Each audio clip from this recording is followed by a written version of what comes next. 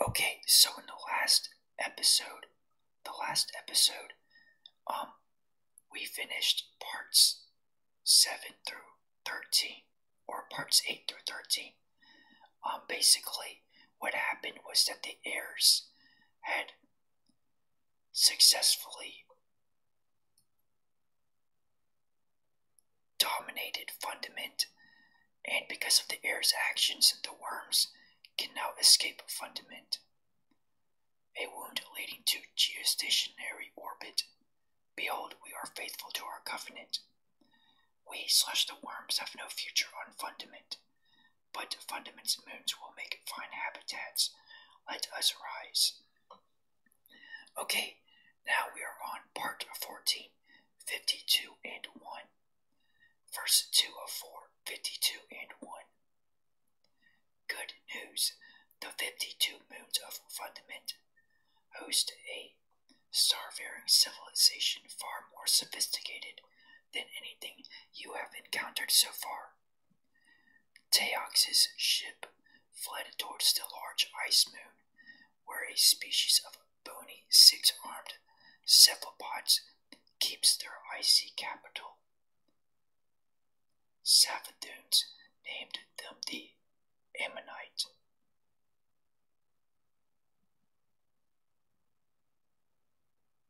So I guess Teox had fled to another place. And Savathûn, aka Sathona. Remember, Sathona became Savathûn after Sathona had gotten immortal powers. Sathona has named the place where these people the Ammonite. They seem eager to grant Teox asylum, or the Ammonite seem eager to grant Teox asylum.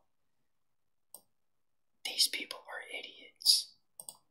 We tried appealing to their hopes and dreams. This was largely unsuccessful, basically because they are already happy and indoctrinated. The Ammonites being not listening to reason because the Ammonites are already happy and indoctrinated. This angered us/the heirs/the worms, so we have devised a plan. Our organs or assets detect a 53rd moon in orbit of Fundament. A traveler.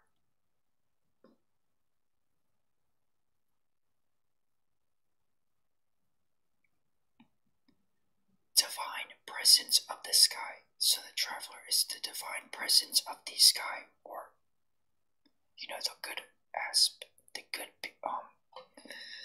good side. Anyways, now we know what arranged the syzygy. You will have to kill them all, and to take their stuff, you will have to kill the Amorites and take their stuff. Once the Ammonite are out of the way, we can deal with the traveler. Okay, so basically, the worms/the heirs, after they have killed the Ammonites, they can deal with the traveler then. Do not hesitate. You are fighting the hypocritical puppets of a cosmic parasite. Avenge your ancestors.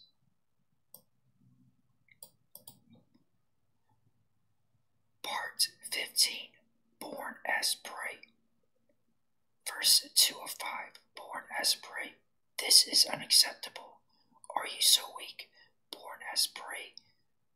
Are you born as prey and doomed to die by predators? Arx's failure of resolve led us to catastrophe. The Ammonite fleets under Chroma Admiral Refrit have pressed us back to the 6th moon. Once more, we find ourselves burrowing into a world's core to survive. Once more, We slash the worms slash the heirs find ourselves burrowing into a world's core to survive.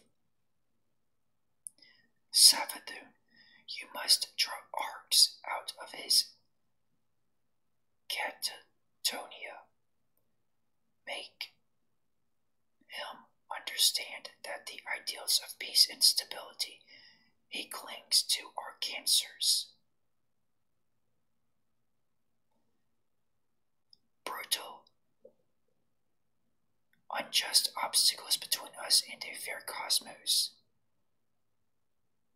Alright, so, his ideals that arcs things up are brutal, unjust obstacles between us and a fair cosmos. These are the bait stars the sky uses to blind its slaves. Or these are the philosophies the sky uses to blind its slaves. Remember, there's the deep and the sky. Basically, the deep are the enemies of the sky, and the sky are the enemies of the deep. It's like, like the equivalent between the minions of hell and the minions of heaven. The minions of hell are trying to bring down the minions of heaven. So, it's kind of like that. Anyways, war is the natural rectification of inequality. The universe's way of pursuing equilibrium is through war, or basically survival of the fittest. Sivu Arath. Remember, this person is Exiro. Exiro became Sivu Arath. Sivu Arath. You cannot defeat the Ammonites and Teogs in line combat. We slash the worms propose new tactics. Braid your armies back to strength and find a way to disperse the brutes across these many moons. If we cannot defeat their strengths, we will infect their weakness. Okay, so let me just bring you up to speed about what's going on. There are the heirs and there are the worms. The worms being extremely powerful beings slash immortal.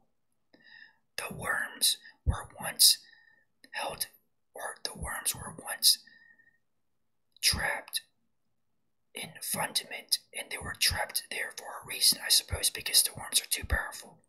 But the worms were trapped in fundament for a reason. Let's suppose that. Then, all of a sudden, the heirs came and supposedly freed the worms. And the worms gave the heirs immortal powers. So now the heirs have immortal powers because of the worms. Anyways, basically the worms have like this secret mastermind plan of just taking over the entire world, trying to seem as being good entities, but they're not actually. Anyways, part 16, the sword logic. Verse 2 of 6, the sword logic. At last, we knew curiosity would draw you back, arcs. In their desperation, and the Ammonites' desperation, the Ammonite have begun using paracausal weapons. I guess these are lower tiered weapons. What are these? How do these paracausal weapons work? Wouldn't you like to know? Suffice to say that some powers in this universe are superordinate to mere material physics. The source of these weapons is the traveler. So basically the source of these paracausal weapons, alien weapons, the source of these weapons is the traveler. The sky's bait star.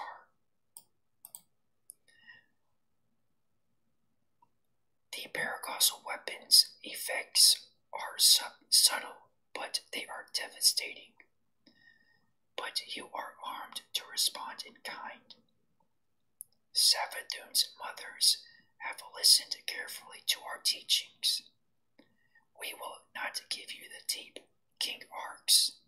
That power is for us, so we will not give King Arx the deep. That power is for the worms, aka the worm gods, your gods. But we will teach you, /Arx/ the heirs, to call upon that force, the deep force, with signs and rituals. Small minds might call it magic. Perhaps black magic. You are no longer bound by casual closure. Your will, Arx's will, defeats law. Kill 100 of your children with a long blade, Arx, and observe the change in the blade. So basically the worms are just baiting Arx. If Arx does this aspect of killing 100 children with a long blade, then Arx might gain the deep aspect, or the deep magic. Observe how the universe shrinks from you in terror. Your existence begins to define itself. Of course, High Arx, we know it was not curiosity alone that brought you back to the war. You felt your own death growing inside you. You must obey your nature. Your worm must feed. Okay, so anyways, I think that remember, Arx is basically the former person known as Arash. Remember, Arash is the more intellectual heir. And because I guess you could say that Arash is the more intellectual heir, Arash's intellectualness, or smartness, got the better of her, and now this person is being tempted to kill 100 children with a long blade in order to get to some type of magic. Anyways, part 17, the weakness verse. Verse 2 of 7, the weakness verse. You are dead, young Arx, betrayed and murdered by your own sister for the crime of mercy. Remember what you said to the Ammonite Satellite Congress. We will parley on neutral ground. Savathun's witches have rendered it utterly neutral. No living thing will ever claim it again. The space around the dry moon stinks of rot. Alright, the space around the dry moon stinks of rot, I guess because of their actions. This is good. This is right. You will learn from this. I guess they're talking to Arx. Arx will learn from this. Don't you understand, great king, as in referring to King Arx? Don't you want to build something real, something that lasts forever? Our universe gutters down towards cold entropy. Life is an engine that burns up energy and produces decay. Life builds selfish, stupid rules. Morality is one of these selfish, stupid rules, and the sanctity of life is another. These rules are impediments to the great work. The work of building a perfect, undying creation, a civilization everlasting, something that cannot end, or a civilization that cannot end, because of, life building these things and morality being a stupid one, and sanctity of life another one. If a civilization cannot defend itself, it must be annihilated. So, these are some of life's stupid rules right here. And these rules can build a undying creation, a civilization everlasting. This aspect is something that cannot be done. But if a civilization cannot defend itself, then the civilization must be annihilated by the stronger person. If a king cannot hold his power, he must be betrayed. A king not holding his power, a king must be betrayed. The worth of a thing can be determined only by one beautiful arbitrator, and that is the thing's ability to exist, to go on existing, to remake existent to suit its survival, or survival of the fittest. All that would oppose this arbitrator/rule is unholy and false. So only false things rejects these aspects right here. All the mystery and terror of your ancestors springs from the lies of the sky, and their acceptance of these lies from the sky, because they accept these things, they deny the truth about survival of the fittest. Your ancestors endured the most hostile conditions, and now you must go on creating those hostile conditions, I guess. Even unto your sisters, I guess your relatives, creating these hostilenesses against your relatives, even unto your offspring, because this also promotes survival of the fittest. Savathun's betrayal is the greatest gift she could offer you. Your body is gone, but you have endured. Arx's body is gone, but Arx has endured. Safe in the cyst universe created by your own thought, your own might, your throne world. From this day forward, Arx, you and your sisters will survive death, so long as you are not killed in your own throne.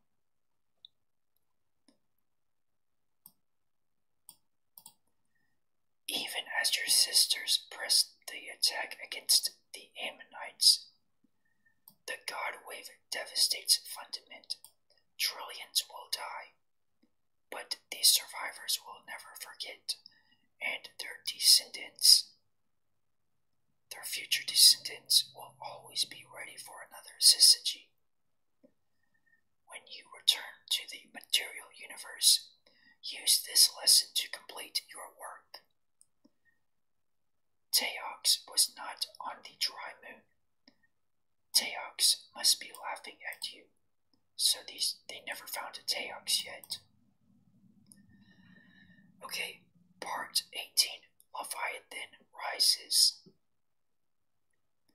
Verse 2 of 8, Leviathan rises. The Leviathan has broken cover. So I guess the Leviathan has escaped or something like that.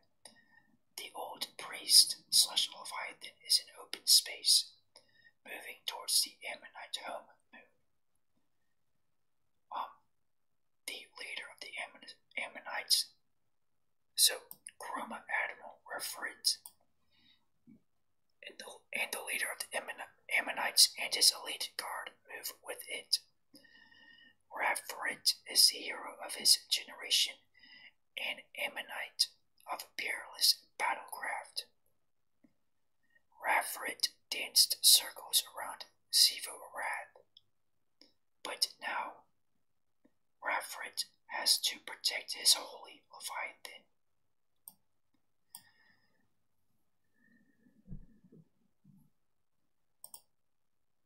We will give you the old lunk of a word. So I guess now these are the worms speaking. Ruin, grief, and ruin. The Krill lost, the Ammonite ravaged. Our travelers' work undone. Sisters of Arash, open your eyes. Who made you monsters? Who summoned the wave? Make peace, join with me in golden renewal. Okay, no, this aspect, I guess, was this aspect, the worms are not speaking, but you know, like the enemy of the worms are speaking. A Leviathan is speaking, I guess. Ruin, grief, and ruin. The Krill lost. The Ammonite civilization ravaged. Our travelers' work undone.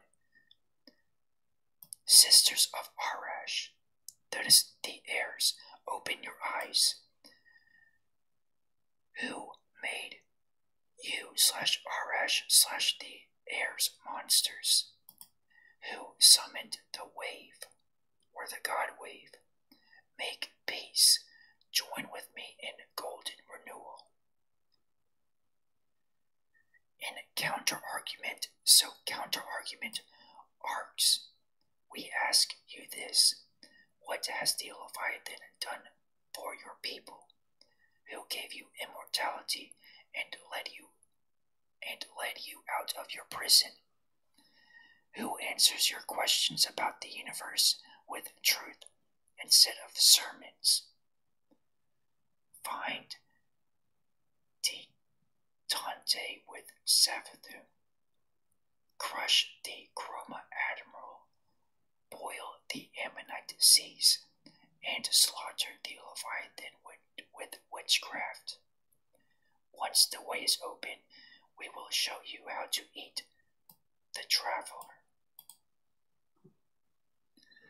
Part 19. Crusaders. Verse 2 of 9. Crusaders. It is done. EIR and Yule. Some, like a couple of other worm gods, feed on the Leviathan's carcass. Siva-Arath has made a temple of the Chroma Admiral's impaled corpse. Below us, Savathun's poisons stained the Ammonite home sea black. The Ammonites' screams flavor the void. The traveler has finally fled. Do you understand arcs? Do you thrill at the secret Savathun? Do you relish the edge of this truth, Siva-Arath? Do you see the beautiful shape? The Ammonite occupied a piece of reality. The Ammonites rented their existence on fraudulent terms, making themselves happy and fat, fencing themselves in soft lies and sweet apocrypha, saying, "We are good, we are peaceful and good, we harm nothing." But this aspect is not aligned with survival of the fittest. Their golden age was a cancer. They did nothing to advance the cause of life. They burnt up time and matter and thought of this solely cystic, onastic pursuit of safety. They were in favor of the pursuit of safety, insulating themselves from death, making a regressive pocket of useless stability. When they could have helped whittle the universe towards its final perfect form, when they could have oppositely helped whittle the universe towards its final perfect form. And your people suffering in the deep, you become more worthy of existence. You become more worthy of existence versus the Ammonite.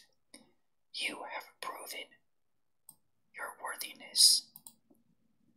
Look around the sky, look around the people living not in the deep.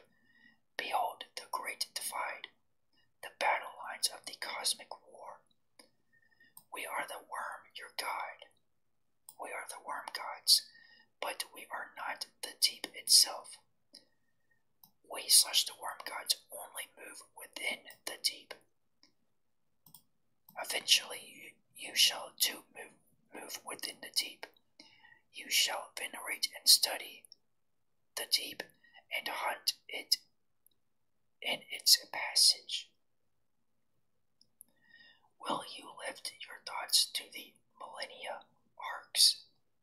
Will you bend your will to the liberation of the universe and join us in the war against fighting the sky? We need champions, crusaders. Help us save the universe. Help us exterminate that which would destroy all hope. You are oath-bound to this task by the covenant of the worm. You are oath-bound to this task by the covenant of the worm. And you are oath-bound to still kill Teox wherever she has hidden herself. Part 20. Hive. Verse 3 of 0. Hive. Let us speak to the terrible beauty of becoming ourselves. Alright, so now the worms are speaking about, I guess the worms are providing a backstory. I guess the worm gods are providing a backstory of their life. Verse 3 of 0. Hive. Let us speak of the terrible beauty of becoming ourselves. / the origin stories of the worm gods. In the beginning, we / the worm gods rode hollow moons from star to star. Arcs said, become as numerous and fertile as seeds in rich flesh, and thus we did become numerous. Zivu Arath said, become as hungry and defiant as tumors in rich flesh, and thus we became cancerous. Savathun said, drink of the poisons of the worm, so that you might feed on death, and we did feed. Doing these things, doing these suspicious things was preparation for our crusade. We were thus becoming. A mother wizard gets fertility from a mate, or from herself. From the wizard, the spawn.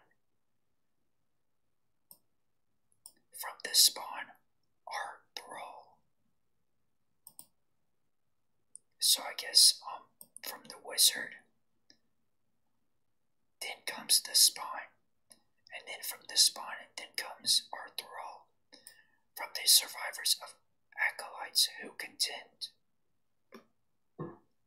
If they contend well, their worm is fed, and from the well-fed worm come knights and wizards and princes.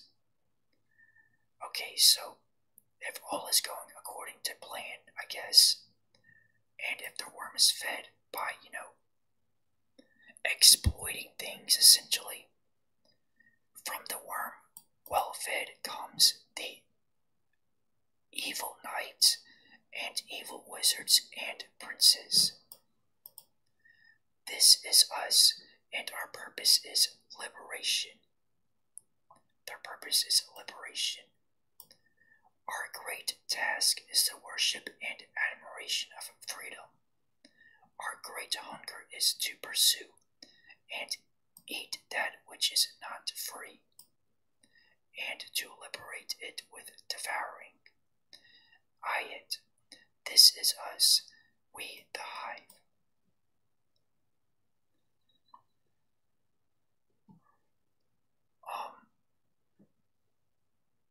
I was going to say something. Hold on.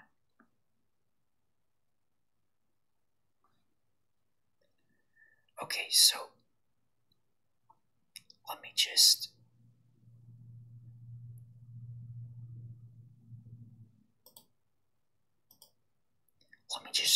give you an example about something.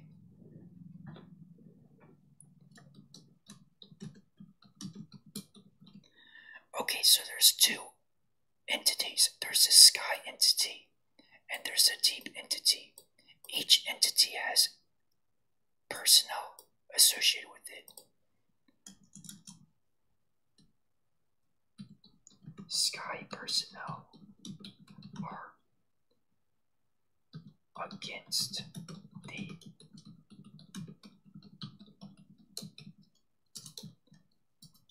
sky personnel are against the deep personnel, and the deep personnel are against the sky personnel.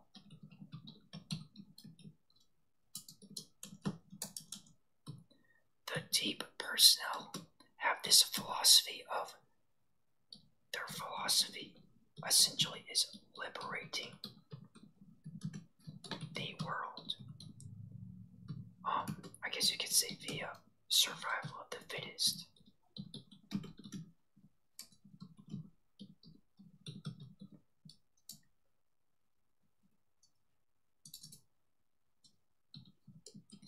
Survival of the fittest is not a very bad aspect, but it promotes destruction and things like that. The sky personnel equals making things peaceful. I guess you could also say only fighting when necessary.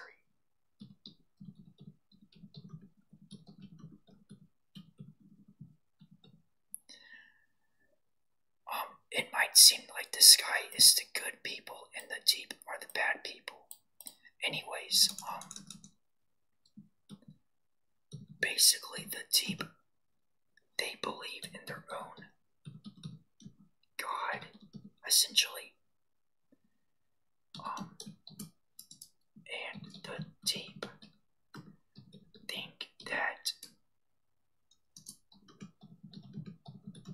the sky god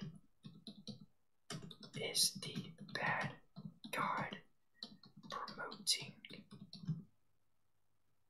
personnel to become enslaved. Because, the deep believe in their God, in the deep God. And the deep think that the sky god is the bad god. Because the sky god to them is promoting personnel to become enslaved via not going towards this aspect. Anyways, it's just like a weird philosophy, but basically that's what the deep believe in. Okay, so anyways, we just talked about the hive. So now we are on part 21 and incision. Verse 3 of 1 and incision. Saith Arx, my siblings, our children are scattered across many moons, and we live in the cold dark between the suns. What will we eat? How will we speak? Savathun's response, said Arx, my brother and king, I have studied the wounds cut by the worm of our God. Also, I have studied the manner of your death and return. These two things are the same. So the manner of your death and your return are the same. For the manner of your death and your return are predicated on death and the passage through cut spaces. Let us practice the sword logic until we are sharp. We may then cut our own wounds and step through. But Zivu Arath said, Sister, I am already sharp. Look, my sword cuts into another space, / another dimension, and she cut her way between moons through green fire and joyous screams. 3 kingdoms grew swollen in the sword space. 3 kingdoms were the gaze and glory of Arx, the cunning and knowledge of Savathun, the triumph and brawn of Zivu Arath. These kingdoms were created from the minds and worms of our lords. They were coterminous with all spaces consecrated by our hive. Through these spaces passed speech and food, and all the moons were bound close.